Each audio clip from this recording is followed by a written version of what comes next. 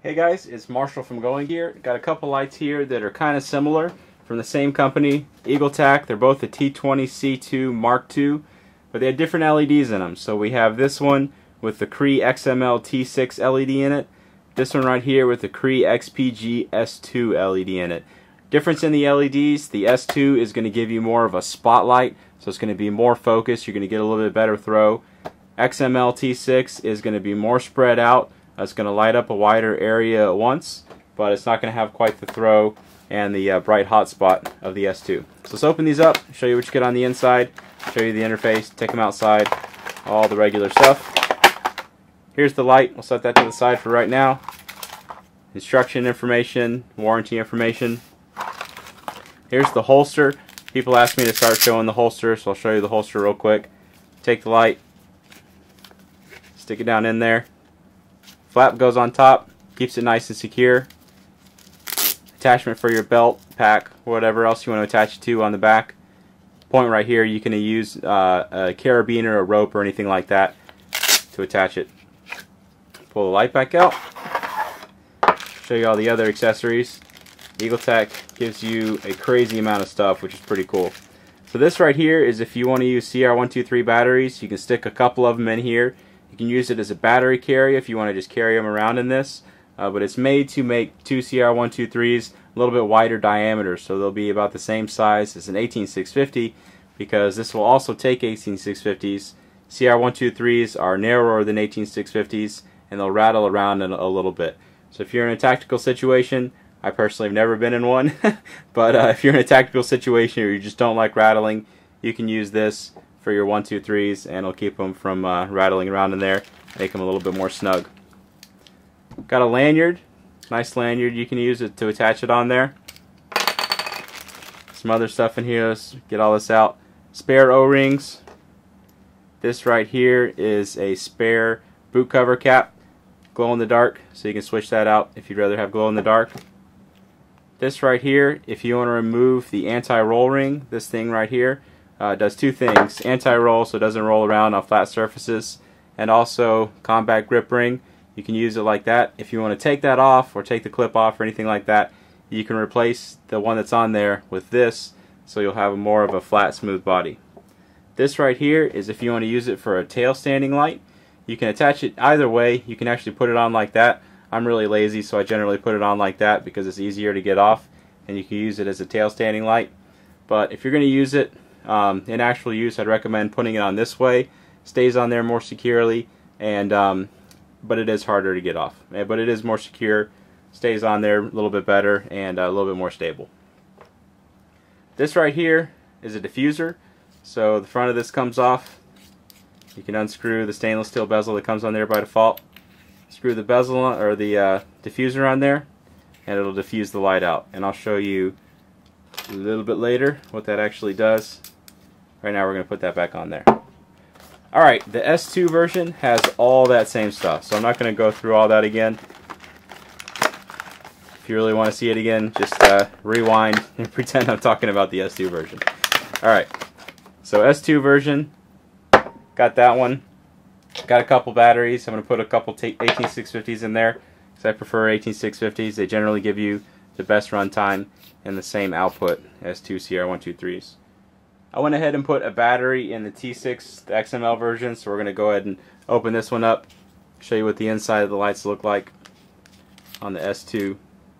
So there you can see back of the head there, inside of the battery tube.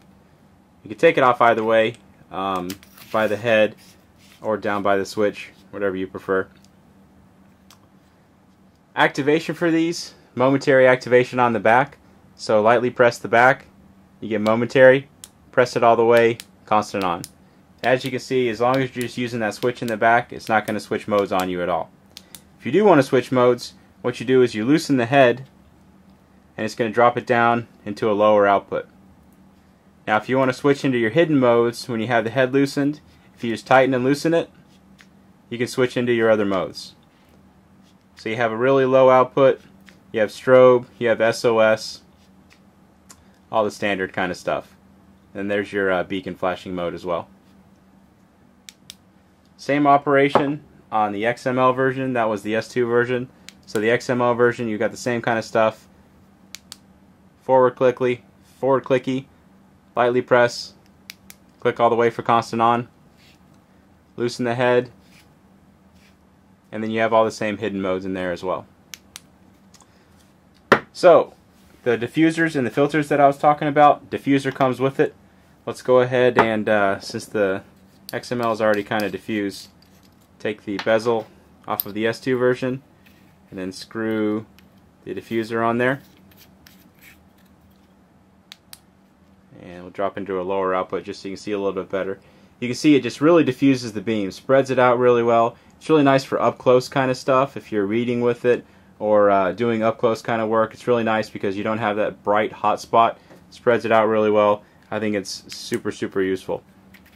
So that is the diffuser. Comes with both models. They have filters available as well. Red, blue, and green. So we have, I forget what color this is. Let me hold it up to the light. That one is green. So let's screw this on. I'm going to have to turn the exposure way down for just a second, because in previous videos you couldn't tell what color it was. Let's turn the exposure way down. And there you can see, there is your green filter. And the center of it looks white. It's just because the camera can't compensate for it very well. It is actually green. So all the light will be green. And like I said, there are red and blue available as well, and they'll fit either light. Actually, when I pull it back, you can see that it is all green. Alright, let's turn the exposure back up.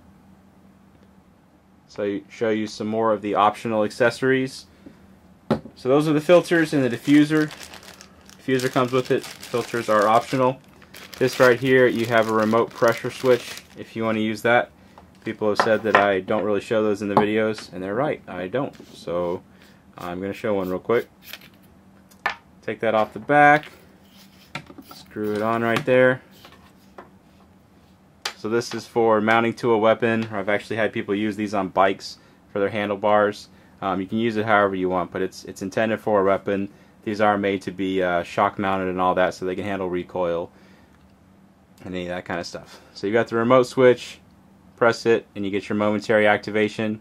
You can see you have a switch on the side back here that if you click that, you actually get constant on. So you have both. You can use it either way. And then they have the mounts for them as well for standard Picatinny mount. Pretty much the same mount that you can get from most companies. So there you go. Those are the lights. We are going to go ahead and take both of them outside, and we'll show you how they do outside and show you how they compare to each other outside. Okay, we're out here with the two T20C2 models. Got the big 40 mag light that I always use, and let's go ahead and give that mag light a shot first, see how it does. There's a little bush 15 feet away, tree out there at 100 feet. Same as always, not that great. Alright, let's try out those two T20 models. There's your XPG model first. So you can see a really tight focused beam on that one. Great throw, but you can see it's pretty focused. So once you get out past distances of, I'd say probably 50 to 60 yards, that's when you're going to start losing a lot of the illumination of the side spill, and you're going to be relying on that hot spot. So it's great for throw. It's great for lighting up. Single targets if you want to do that, but wide area kind of stuff doesn't work as well as the other one, the XML version. You can see how much larger the hotspot is on that one. Whole lot more light there in the center. Hotspot isn't quite as bright, so you're not going to get quite the same throw, but you can see lights up a wider area at once. A little bit better transition from the hotspot to the spill. Shine that around a little bit so you can see. Alright, so that's it at kind of the closer distances. Let's see how it does at longer distances. Before we do the distances, I wanted to show you what the filter and diffusers look like, just so you can get an idea of the difference in beams. So we're going to be using the XML version. You're going to get the same kind of effect with the XPG version. So there it is without anything on it. There is a green filter. Obviously turns everything green. And you're going to get the same kind of effect with the red or the blue filters. Pop that back off and then put the diffuser on there. which, like I said, I really like. You can see it just smooths everything out. Great for just lighting up everything in front of you. Of course, it takes away most of the throw. You're going to eliminate a lot of your distance kind of stuff, but for a good, I'd say probably close to 100 yards, it's just going to light up just all kinds of what's going on in front of you. Alright, let's try the distances now. Okay, here are the two T20C2 models. Still got the big 40 mag light. Let's try the mag light out first. 50 yards, that's my house. Does okay. 100 yards, can't see anything. Alright, we're going to do the XPG version of the T20 first. There you can see it actually does pretty well. Out at 100 yards, you can see all the details of the tree. It's lit up really well. Decent amount of spill on it. Shine it around a little bit. Solid little light. Alright, here is the XML version. There you go. Even wider hotspot on that one. See that tree still lit up really well.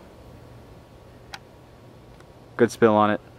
Pretty decent amount of throw, considering that you have pretty much the same light as the XPG version, but a much larger LED. So there you go. Those are the two versions of the Eagletac T20C2 that we have, the XPG and the XML versions. If you like either one, you can get them from us at goinggear.com. If you like the video, be sure to subscribe. We do stuff like this all the time. If you have any questions or comments, you can reach us in the comments or at goinggear.com. And since I forgot to do it, that's the XPG on the left, XML on the right. Okay.